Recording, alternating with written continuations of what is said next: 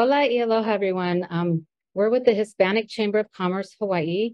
Today, I'm going to be your host, Barbara DeLuca, president, and Marysol, our vice president. So just me and you today, Marysol. Hello. So we want to start out by sending our love and aloha to our brothers and sisters on Maui. As an indigenous people, we feel the plight of the Kanaka Maoli, the Kapuna, and the Keiki that called Lahaina their home. Our thoughts go out to the local residents that call Maui their home too. We're saddened by the tragedy. And we want to share how our communities are affected and how we're contributing where we can. So with that, we're going to be discussing who's been reaching out to us behind the scenes and what we're doing on our part. So I'm going to start by just discussing my conversation with the United States Hispanic Chamber of Commerce President and CEO, Ramiro Cavazos. He reached out to us last week to offer his condolences, and he offered to share our 501c3 fundraising campaign with his 60,000 business members and 260 chambers nationwide. So 100% of our proceeds will be donated to the relief efforts on Maui. Through our Hawaii Disaster Business Relief Fund. To find it, you can go to our website, hcchawaii.org. Today, Almi Bermijo, she's our regional administrator with the Small Business Administration. She's a regional administrator, so she contacted us to offer resources. And I shared with her that there's a lot of Spanish-speaking foreign nationals visiting and that they're in shelters. They've lost their passports and their visas. I also shared with her that the Consulate General of Mexico, San Francisco was on Maui on the 13th and 14th, and the Philippine Consulate General of Honolulu was on Maui the 15th and 16th. Our treasurer of the Hispanic Chamber of Commerce Hawaii, Dr. Ruben Juarez, he's coordinating efforts with our HCCH member and immigration attorney, Kevin Block. He's also a resident of Maui on relief efforts. So Kevin is able to share with us what resources are necessary and how we can help out on the ground. Kevin Block is also providing pro bono assistance for anybody who lost their green card or DACA cards that were destroyed. So we got boots on ground with Kevin Block, and our PR director of the Hispanic Chamber of Commerce Hawaii. She is also a Red Cross PR communications director. Her name is Xiomara Guevara, and she's at the War Memorial last week, the shelter, speaking with the immigrant population. There's a lot of Spanish-speaking community there, so she was able to talk to them. And our people are working in the tourism industry, cooks, hotel workers. So, we're doing what we can in Maui. We also have a board member on the Hispanic Chamber of Commerce, Dr. Lisa Sanchez Johnson. She's also on the board of directors for the Hawaii Psychological Association, and she's talking to the Hispanic population at Enlace Hispano Programming. Hope I said that right. And she also visited the War Memorial Shelter to provide psychological support for things that, they may be going through, like anxiety or depression. So we're doing our part, and we feel your pain, and we want to contribute and give back in any way we can. Marysol, yes. That are board members and the communities coming together in times like this, but there's also not necessarily just our board members, but members, right? So can you share a little bit about what Maren is doing as well from Straight Outta Husk, right? I would love to. So Maren and Sam, her husband, they flew to Maui. They make tamales. So she used all of her food, tamale, husk, masa, everything to prepare tamales, and flew over to Maui like the day after it happened. And they were driving around Maui and found people that were just displaced and didn't have shelter. So they went out and bought tents and blankets and just gave it to them so they could have somewhere to sleep for the night. And some of the Maui, they have friends there that help them, provide a place for them to stay. So they were able to go travel and do that. RIP Fitness, the Val and Hip Rivera. Yep, Hip was on our show last week. they put together a fundraising drive at their gym, which is a warehouse in Waipahu, and they were able to collect donations to send to Maui. And the owners of Mercado de la Raza, Alex Viarino and Megan Chun, also had a fundraising efforts. So they were collecting items at the store and also at Walmart, I believe, to send to Maui. So yes, thank you for making that point that we, the chamber's doing their part, members of our chamber are doing their part. I love the fact that, through this all, we're showing aloha and it's not what you do, it's how you do it. It's a way of life. And it's good to see our community, getting together and contributing where they can. Right. And we'll continue to send text messages, emails, put on our HCCH website, our Facebook, our Instagram, personal accounts, business accounts. We'll be putting out there where they can click on the link to donate to the relief fund for sure. So today's show that we had planned before this tragedy occurred was to discuss our Latino Business Expo. So that is happening Saturday, October 7th, and it's during Hispanic Heritage Month. So we're very excited about this signature event, and it's just going to get bigger and better every year. We have planned a panel discussion to talk to our Latino business leaders, the ones that we just discussed. Some of them will be on the panel, including Alex Viarino and Megan Chun, owners of Mercado de la Raza. There's their cute little boy. And Hip Rivera and Val, his wife from Rip Fitness, will also be on the panel. I believe it's just going to be Hip, though. Hector Garcia Gomez, owner of the Taqueria El Ranchero. There's Wahiwa and Kapolei locations will be on our panel.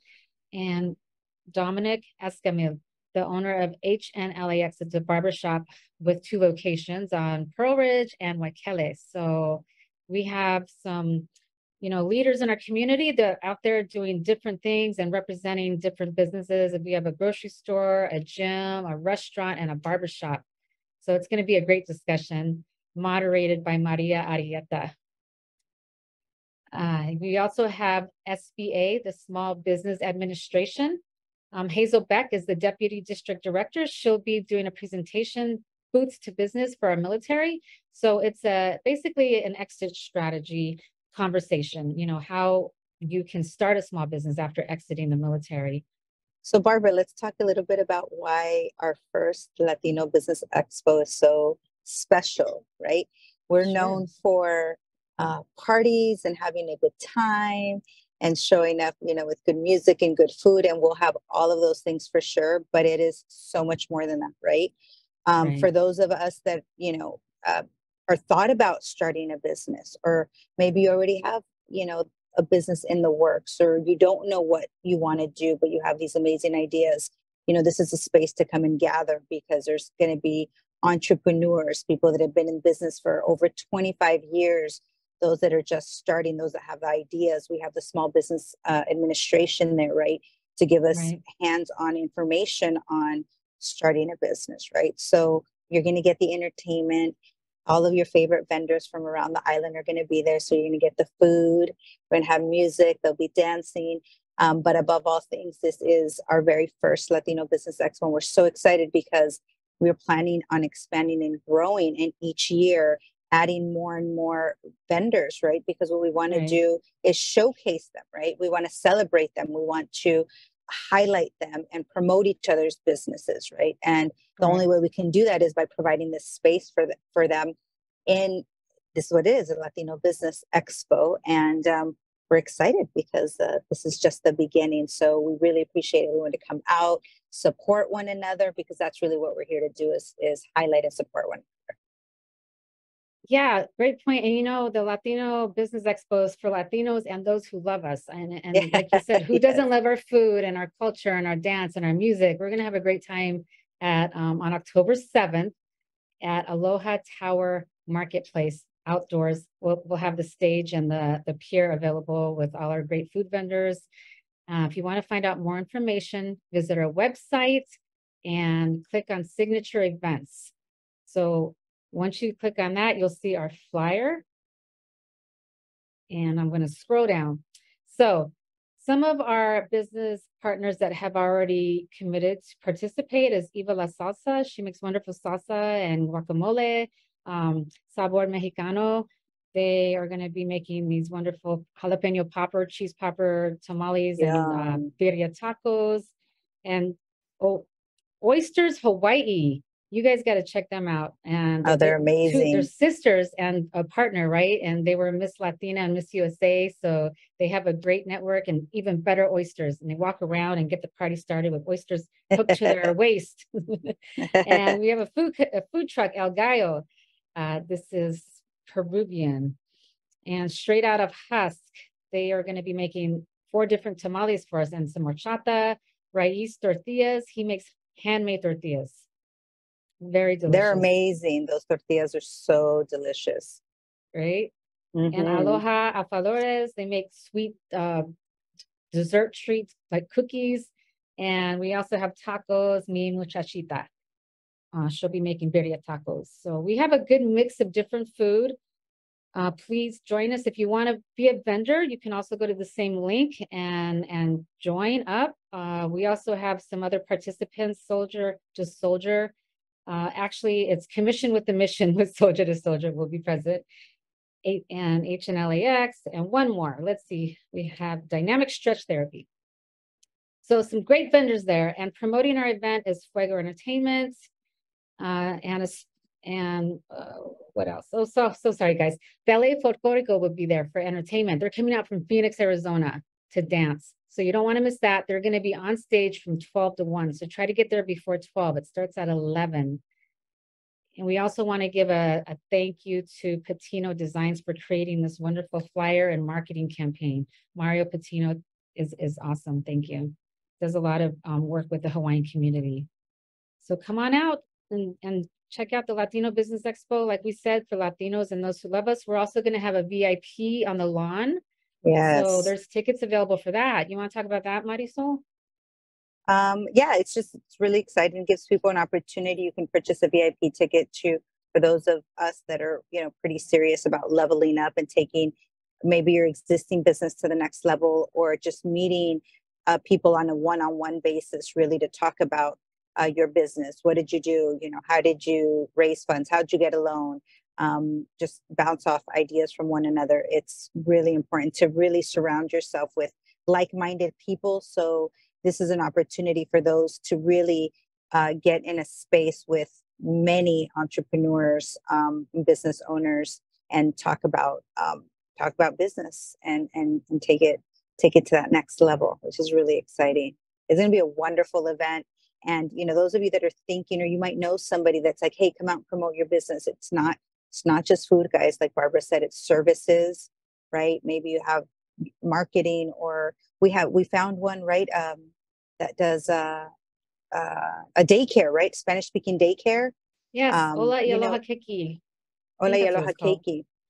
Hola Kiki. I think that's what it is. Hola Kiki, huh? Okay. We're going to reach out to her. So there's a lot of Latino-owned businesses out there that we'd love to promote and just get everyone to connect with one another.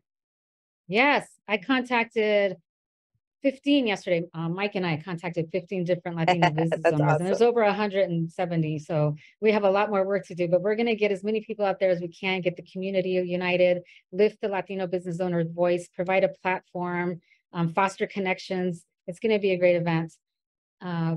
And we also have Duke's Car Club participating. So when you pull up, we'll have all our lowriders out front. The lowriders. Spaghetti Factory, yes. So we have to share a culture, all of it, right, Mari? Yeah, absolutely. Yes, we do. And then did you talk about the Baile Folklorico? Go ahead, yes.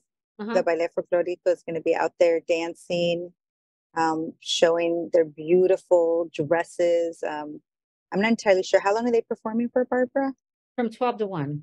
Yeah, that's amazing, right? So that's going to be a beautiful thing to watch. So I'm really excited about that. Oh, guess what else? We have giveaways. We're going to have a tent. Yes, let's talk about our tent. So Hispanic Chamber of Commerce, we're going to have of Hawaii. We'll have our own tent there with Miss Latina Teen. She'll be doing a meet and greet, and we'll be doing random giveaways from time to time. So far, we've already gotten gift cards from Alejandro's. and La Casita in Waipahu. And there's more to come. The Burrito Kid is going to give us a gift card too. So if they can't participate because maybe they're short-staffed or they have a restaurant to run on the Saturday, which is understandable, then we have our business partners also offering gift cards to give away to help promote and elevate their business. So Marysol, today I talked to Dr. Rudy Guevara. He is a professor. He lives in Phoenix, where I'm from. So I told him we're basically going to meet in person when I fly home in September. I'm so excited to meet him. He is an author of a book, and the name of it is Hola, Compadre. And it's about the Aloha, Hispanic. compadre. Yes, aloha. Did I say hola? Did I say hola? Aloha, compadre. Aloha, aloha, compadre. And it's, it's similar to our show, hola y aloha. How do you say you're Hispanic in Hawaii? So the name of his book is Aloha, compadre. Why don't you tell us what compadre means? Compadre is like a friend, my counterpart, comrade, my homegirl, homeboy, my compadre. Yes. Yes. My boy. So, over 20 years, he's been putting together stories, and they're all in this book about the Hispanic experience in Hawaii. So there's some people that live here that I knew that told me about the book, and they're actually, part of the stories that are in his book. So he's going to be our guest September 13th. It's going to be such a great that's conversation. Exciting. Yeah, he'll be pretty fascinating. I'm excited about that. So Marysol, since it's Hispanic Heritage Month, and we have our Latino Business Expo on October 7th, we also have a Hispanic Heritage Festival that we want to discuss, and that is produced by Alma Latina Entertainment. And that is going to be, it's their 31st Hispanic Heritage Festival and Fair. And it's out at the Veterans Center. I'm sorry, I have to look at this, October 14th and 15th. So it's a 2-day event. If you go to Eventbrite, you can get your tickets. I believe it's $10 a day or $15 for both days. And if you have children under a certain age, they're free. We're looking at having a booth out there. And some of the wonderful guests that'll be there for 2 days, one of them is Tito Puente Jr. And that's fun. Isn't that awesome? So you want to share the great news? He's fabulous, and he's an amazing musician. And we are very fortunate enough to have him on as a future guest of our talk show, Hola y Aloha. So stay tuned for that, because we're really excited to let him talk about himself with us. I have so many questions.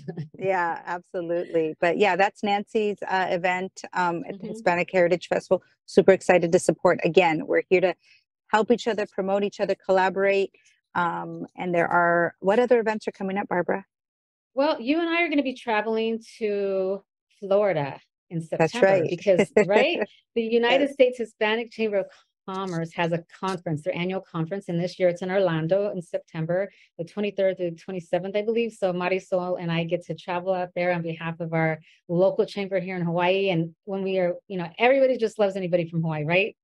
And we're going to bring leis for everybody. Well, and not everybody, but and work on those networking skills and getting the conference out here eventually. Right. We do have a lot of interest. Goal.